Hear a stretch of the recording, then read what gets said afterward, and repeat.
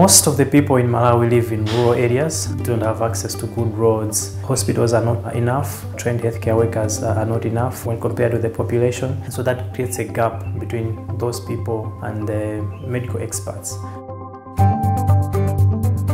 So what we try to do is work with the governments to find out what are their key challenges, what are their key barriers, and how can we help create innovative solutions or help foster innovation from within and then take that to scale with the Ministry of Health. When I submitted my idea, I believed it would save lives and improve access to healthcare. People would get discouraged to go to hospitals because of the type of care that they expect to get. And when you add the misinformation that comes through communities, a lot of myths going around, that leads to a lot of deaths in infants. So I believed technology can help bridge that, let people have access to expert medical care.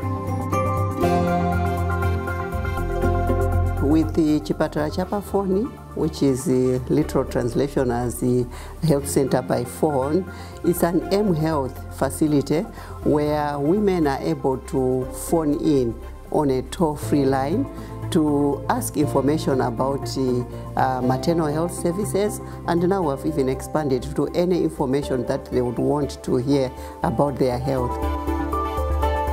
It's also a tailored messaging service. So if the child is under 1, then the parent will receive messages that are tailored to them at that period of time to tell them what should be introduced in terms of food, how tall they're supposed to be around that period of time. So both the hotline and the SMS are really personalized, and so they can make a difference on that person's life. Before the project, in this village, there was a lot of problems in terms of transport from here to the facility, which is 13 kilometers from here. Both moms and babies were dying. And were dying just because of ignorance and lack of information about the pregnancy and the care for the young ones. So the key to CCPF and the success of it has been the partnerships. So one, we have had the support and the guidance of the Ministry of Health from the beginning. They were a part of it in developing the software itself, and they've been huge champions of the service. Also, the private-public partnership with Airtel will make it sustainable because they zero-rate the calls, and that has been huge. It's scaling up to a point where companies like Airtel and also the Ministry of Health, the government of Malawi, is coming on board to adopt it and scale it up nationally.